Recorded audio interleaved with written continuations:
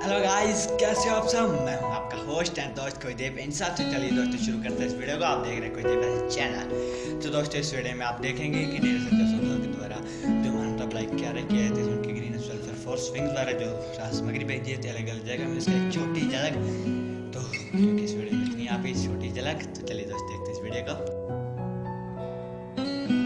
डेरा सच्चा सौदा हर आपदा व मुश्किल में पीड़ितों की मदद करता आया है।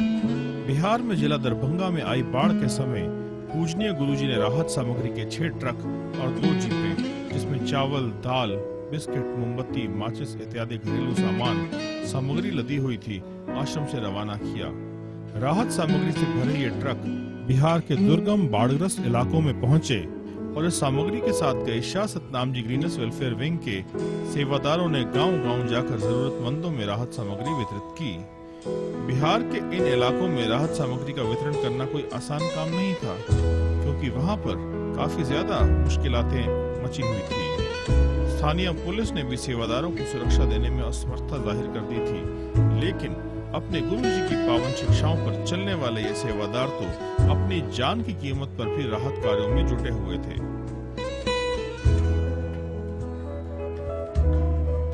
ऐसे अलग अलग तहसीलों में 7-8 सेंटरों और कई गांवों पर गुरुजी गए और उन्होंने राहत सामग्री का वितरण अपनी देखरेख में किया और लोगों की समस्याएं सुनी।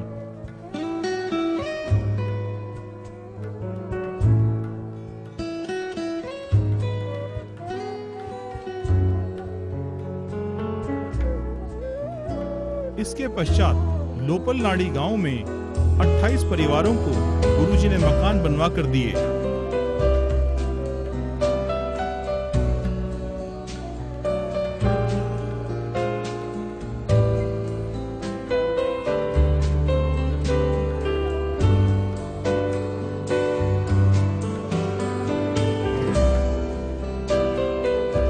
जिसके लिए सेवादारों ने मौके पर ही सीमेंट और बजरी के लगभग 50,000 ईंटें तैयार कर ली। तो 104 भूकंप रोधी मकान केवल 3 दिन में ही बना दिए गए और गांव में 2 किलोमीटर लंबी पाइपलाइन डालकर पानी की सप्लाई भी दी गई।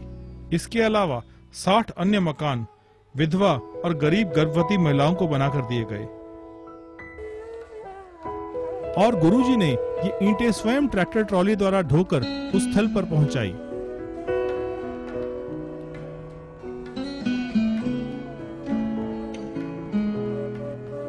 उस गांव में एक पूरे का पूरा स्कूल भी ग्रीनेस वेलफेयर विंग के सेवादारों के द्वारा बनाया गया।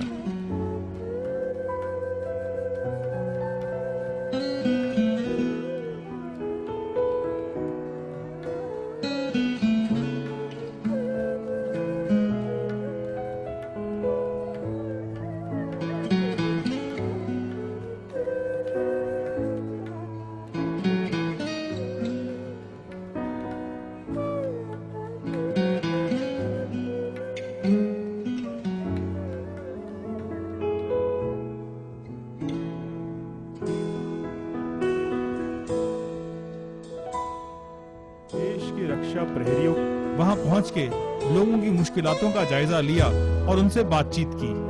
गुरुजी ने खुद गांव-गांव जाकर राहत सामग्री का वितरण किया और लोगों को सांत्वना दी।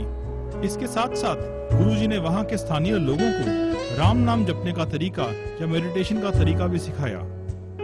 गुरुजी के साथ गए डॉक्टर्स की टीम ने वहां रोगियों का निदान व उपचार भी किया। इस प्रकार सैकड़ों परिवारों को वहां पर सहायता प्रदान की गई। इसके बाद गुरुजी उनसे बातचीत करते, उनको समझाते और सांत्वना देते।